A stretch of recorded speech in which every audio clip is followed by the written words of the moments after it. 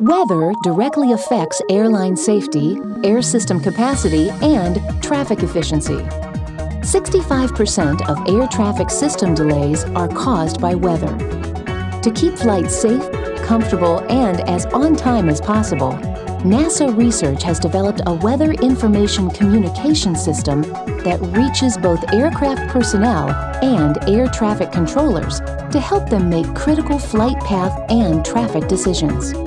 NASA's testing program outfitted a commuter aircraft with an onboard weather reporting instrument. This instrument allowed aircraft flying below 25,000 feet, the atmospheric level where most severe weather develops, to sense and report weather conditions with precise location, time, and altitude data.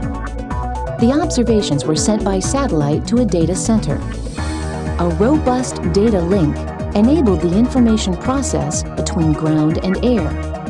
The test results were impressive and verified that more weather eyes in the sky would greatly improve the quality of decision-making by pilots and ground-based air traffic controllers.